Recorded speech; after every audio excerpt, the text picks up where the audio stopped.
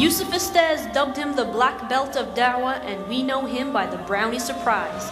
This extremely stylish brother is made famous by the phrase, how to give shahada in 10 minutes.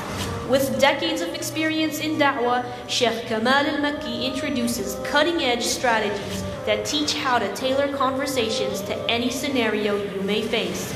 Get ready right now for Sheikh Kamal's shock and awe jokes, flavor, and real talk as he takes on the mic.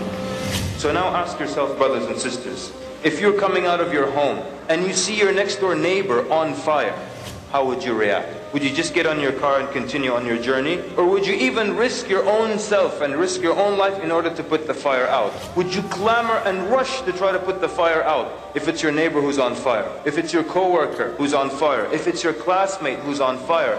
No doubt you would clamor and put your best of your abilities to put the fire out.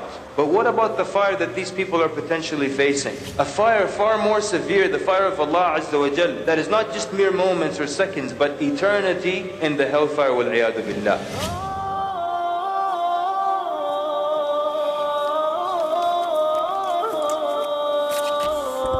Assalamu alaikum wa rahmatullahi wa barakatuh.